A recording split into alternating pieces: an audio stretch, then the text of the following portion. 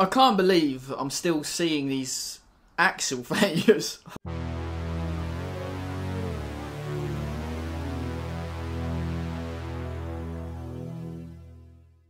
on social media. It's ridiculous.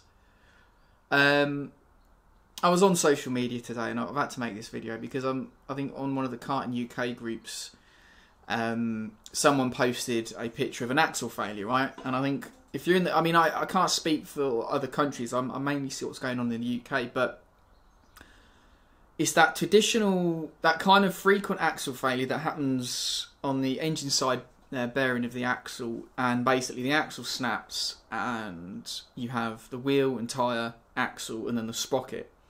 And it's like, you see that and you go, wow, that's a catastrophic failure. Now, I'm not a safety freak. Like, give me a podless car, give me a direct drive engine, 100cc, no rev limiter, and a street circuit, and I'm going to be happy, right?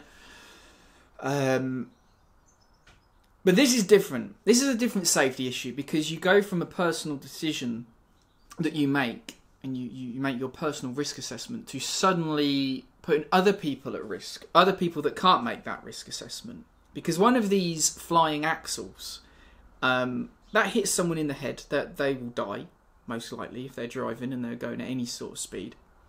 They can, if they fail at a particular area on the circuit, they can find themselves in spectator areas or even beyond. I mean, I've seen it very close at Shennington once. An axle went and the thing just went bang, bang, and I was just watching it, and it sort of hit the top of the fence and that separates the track from the sort of public area. But had it not done, had it just gone over, it could have bounced, could have hit a kid, anything like that, very, very easily.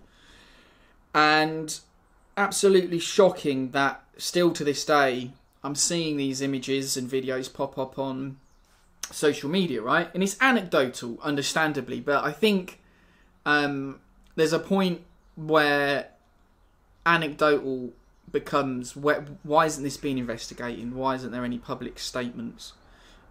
Because currently, as it stands, I think in the Motorsport UK they have like a table of axle diameters, and then depending on the diameter, you have a minimum wall thickness. And these failures, and it's again anecdotal, but everyone I've seen, and there's been tens, I mean, I don't know how many I've seen. I mean, I did a big thing about it years ago on Facebook, but nothing was done. But you can see that most of the time they're 50mm axles. Almost, actually, I've never seen anything but a 50mm axle. And the wall thickness, I think, is 1.9mm, just 2mm or something. And I've never seen it on a 30mm axle, and I've never seen it on a 40mm axle. And by the regulations, they have to have thicker walls anyway. And pretty much most 30mm axles are like solid anyway. I think people that race TKM up until the last, 10 years ago, will be familiar with that.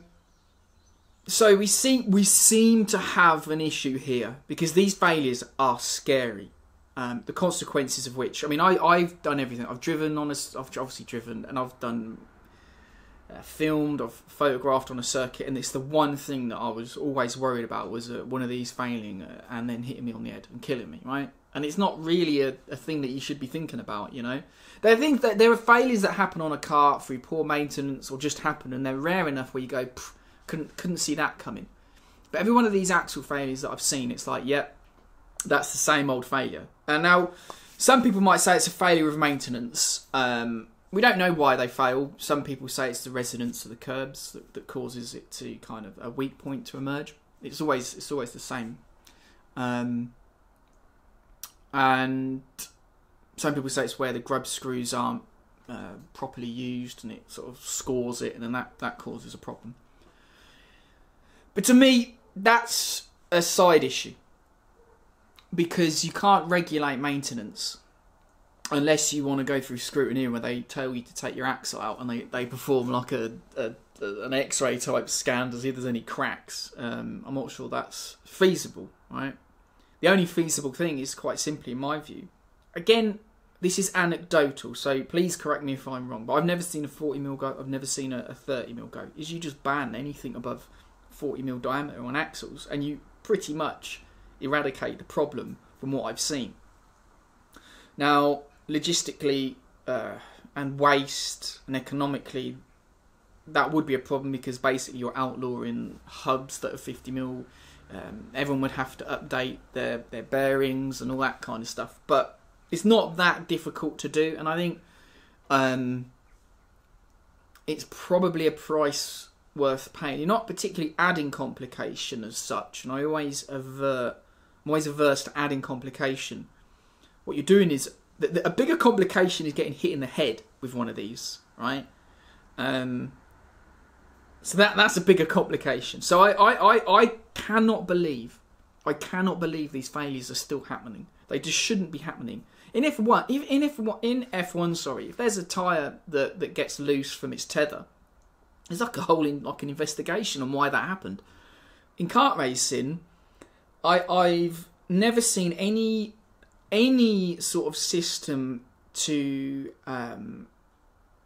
try and measure or account for these failures. So from a regulatory standpoint, I don't know what's going on. For me, if I was writing the regulations, the chassis regulations, it'd be a very, very simple fix.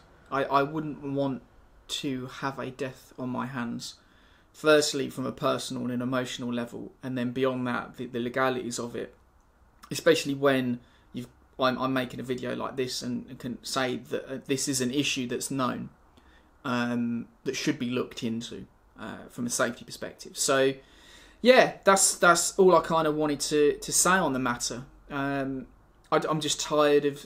I haven't seen it for a while, so I don't know whether it's just because I've extricated myself from a lot of social media, so I don't see it as much. But if these failures are still happening and nothing's being done, some serious questions have to be asked. And I don't usually appeal to parents. But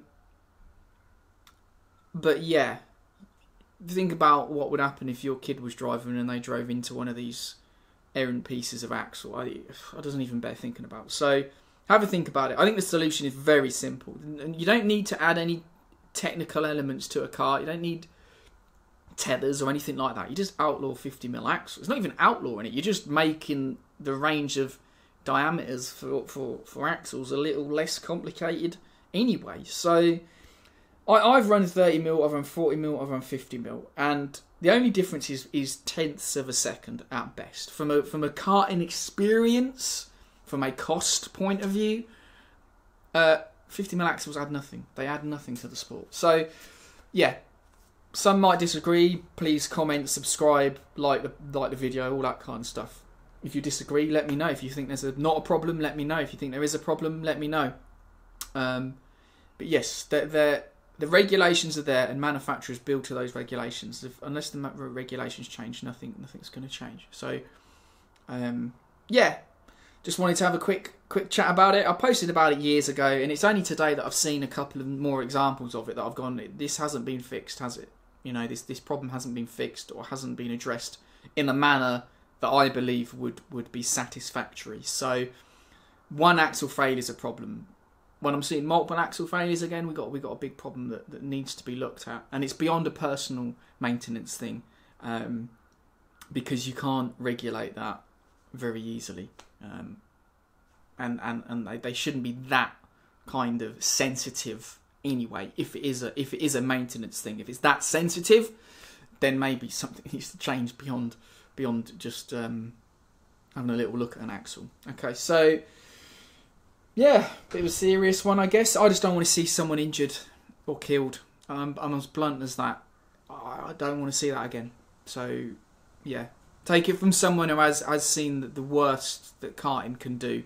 And I'm all about personal choice to a certain extent. But these instances, they remove personal choice because no one, I guess, chooses to have that coming at their head.